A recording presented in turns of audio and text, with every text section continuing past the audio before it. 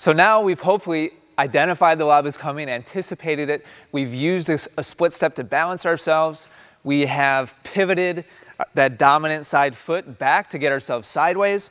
And now our primary concern is getting back. That's the most difficult direction to move in. And there's two different footwork patterns that you can use, and also a combination of the two that are most balanced, most athletic, and fastest to get back for the ball. The easiest one of the two, and the one that I generally recommend players start with, is after that pivot, after getting themselves turned to the side, simply use a shuffle step, meaning that your feet will not cross over, you'll just be shuffling back. So split step, pivot, and shuffle. So your feet kind of maintain a perpendicular angle to the net. You're going to be facing to the side. If you're a right-handed player, you'll obviously be facing to the right. Pivot and shuffle back to the spot where you want to be to hit your overhead.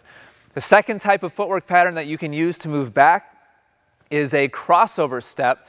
This is faster. It takes a little bit more athleticism, but it will get you back much more quickly. So from your split step, you'll pivot, and then your front foot will cross over.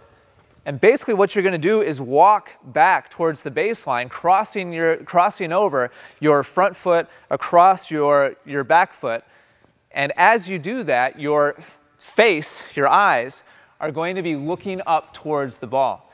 This is how you'll see, for example, baseball outfielders go back for a deep fly ball, kind of look over their shoulder. Their hips will be facing the direction that they're trying to move, which is the fastest way to get there, but their shoulders are going to be relatively perpendicular to the net. So this is the fastest way to move back. Professional players, you'll usually see a combination of these two footwork patterns. They'll split step, they'll pivot, they'll cross over, and then their last couple of steps will be a shuffle step. So again, split, pivot, crossover, and shuffle for the last couple. That pattern, that combination of the two is definitely your best bet if we're going to talk about kind of an ideal way to move back.